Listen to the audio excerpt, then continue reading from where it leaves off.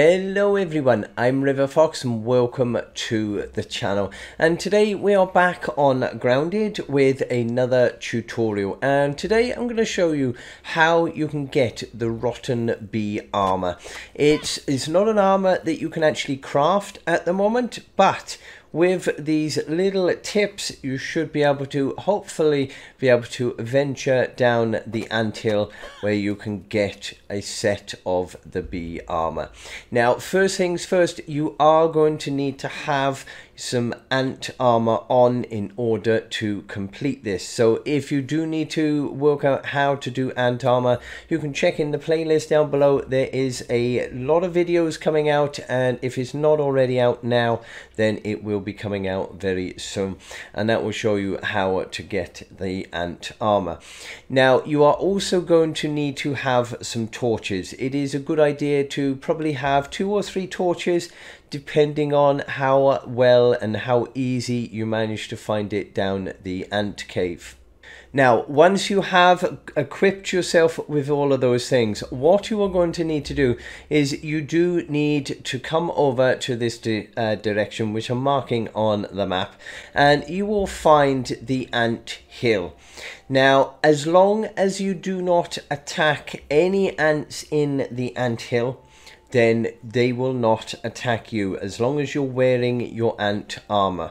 So you can quite freely come down here, and if you've got lots of torches, you can spend quite a bit of time coming down. Now, as you do go down the anthill, you will come to sort of a crossroads where you can go left or right. So initially you want to go down the left tunnel, and it is quite long and winding, and it will be sort of sloping downhill. Now, if you take the left cave and follow that down, and you will hit some water. Now, if it is your first ever time coming down the anthill, then you will also get some research points in the water. But if you dive down into the water, dive through, and it will take you out through the other side. So keep following around that, and you will eventually come to this cave. Now, in this cave you will find some skeletons, and next to those skeletons is some bee armor. This is the first part of the armor. Now, there are 3 parts that you can get, so you are going to need to find the other 2. Now, if you head out of this cave, it's like all these red sort of fungi that is growing through it, and you will find a big cave then. Now, make sure you don't fall through the hole in the floor. If you do, it's going to drop you straight back down to the bottom where you first started, and you will have to go through again.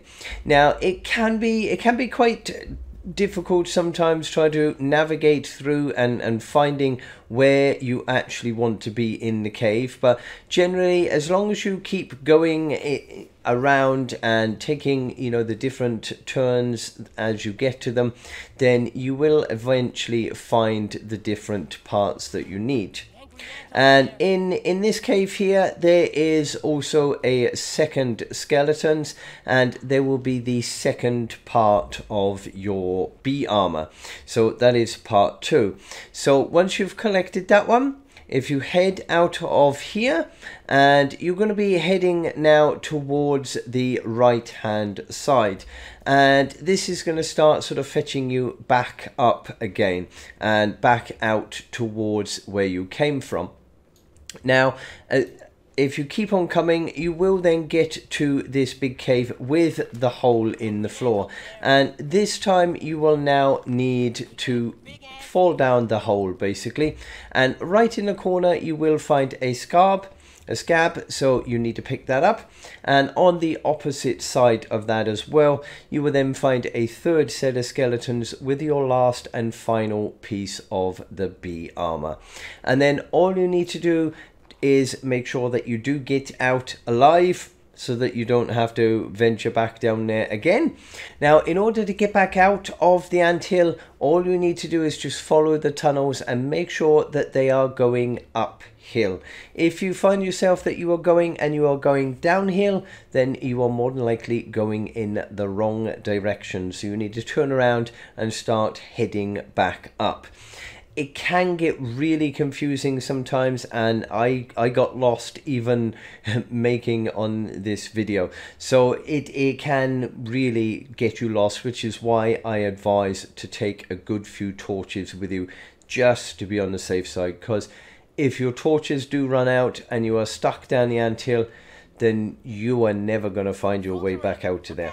So make sure you do take some torches with you. Make sure that you do follow the course all the way back up to get outside. Now, the anthill show on the map again, just in case you do need it. This is where the anthill is, and you can always come down here. Now, when they do spawn, and later on in the game, you are going to need to search for ant eggs. And that big cave that we were in just now, that is the cave that you will find those eggs in. So always a good idea probably to make a bit of a marker here, just so that you do know where it is later on. But that is your bee armor. Now, once you do equip and put on the bee armor, then this is what it will look like. And yeah, it is a really useful armor. Now, as I say, at the moment, you're not able to craft and make your own bee armor. So it is advisable that you do keep this safe. Try and keep it repaired whenever needed. At some point there is going to be a update where we will be getting bees in the game, and probably from then we will then be able to make bee armor. But for now, this is the only bee armor that you can get. So I hope you do find this video useful. If you do, don't forget to hit that like down below, smash that subscribe before you go, turn the notification bell on. You'll always get updated on my content when it comes out. Now, you can check out the playlist, which is in the description down below. That will cover all of my grounded tips videos, so do make sure you check that out. And if you have the time, pop over to one of my live streams over on Twitch. I do live stream grounded as well as my other Save the World game, so do come and pop over there one day, and hopefully I will see you there. But until then, I hope you have a lovely day and stay safe, my friends.